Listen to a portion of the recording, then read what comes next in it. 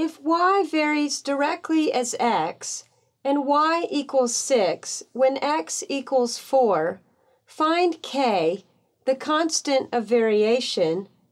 Write an equation that represents the relationship between x and y. Find y when x equals 7 and find x when y equals 12. Let's start with the first part of the problem. If y varies directly as x and y equals 6 when x equals 4, find k, the constant of variation. We know that if y varies directly as x, then we can use the formula y equals kx.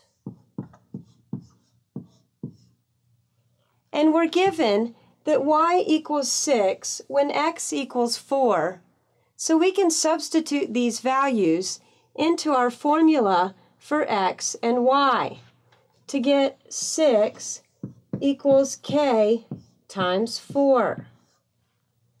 Now to solve for k, we divide both sides of the equation by 4, and we find that 1.5 equals k. Next, we're asked to write an equation that represents the relationship between x and y. Since we know that k, our constant of variation, is 1.5, we simply plug a 1.5 back into our direct variation formula for k, and we have y equals 1.5x. Next, we're asked to find y when x equals 7.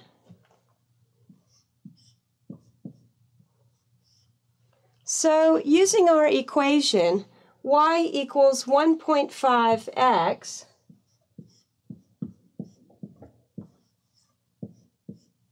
we substitute a 7 in for x.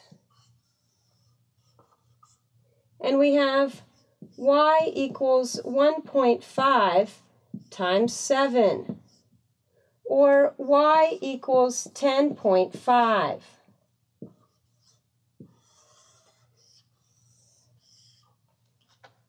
Finally, we're asked to find x when y equals 12. So, using our equation, y equals 1.5x,